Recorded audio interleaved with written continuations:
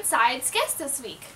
So this week's theme is babysitting, and so we're showing you guys some babysitting tips. And without further ado, let's get into it!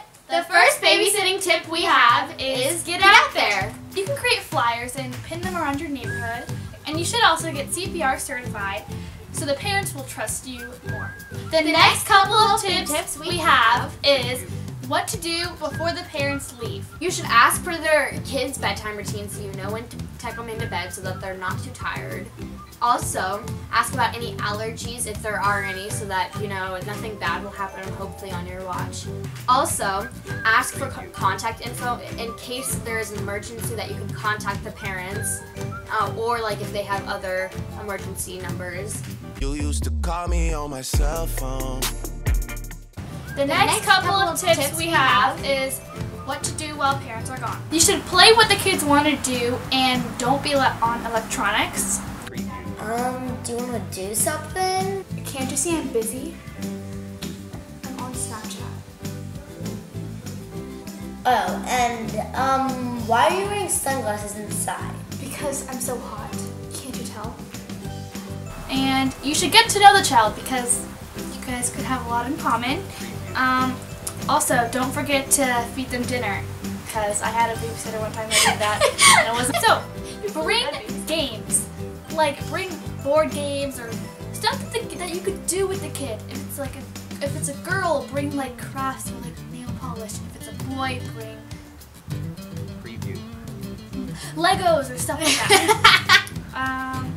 The next one is clean up after dinner, or like if you guys do some type of game or activity, definitely clean up because it'll make you seem very responsible.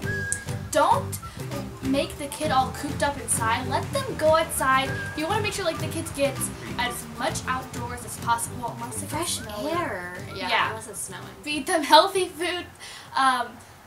Like if the parents say what you should feed them, then feed them that, but like don't give them like junk food. And don't give them like desserts because just think that the parent will say no because most parents don't let their children have that many desserts.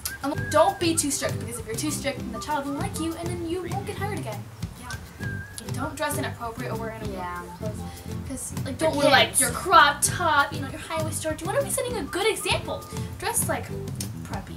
Check on them at all times. It's normally in those moments that you are not checking on them is when they get hurt. The last couple of tips we have are about rates. Ask the parent what they think the amount that you should get paid is. I would personally say about $5 an hour per child, or maybe a little more. At the end of the day, you overall want to give a good impression of yourself while being yourself, and most likely you will get the job again. Hope you guys enjoyed. Please go check out our channel. And subscribe to our channel. So subscribe to Seven Sides because they're awesome. Yeah. And maybe we can be on here another time. Yeah, hopefully. It was fun. It was a good experience. Yeah. So, give this big thumbs up. And comment down below which one's your favorite babysitting tip and if these helped you out at all. Yeah. So, bye!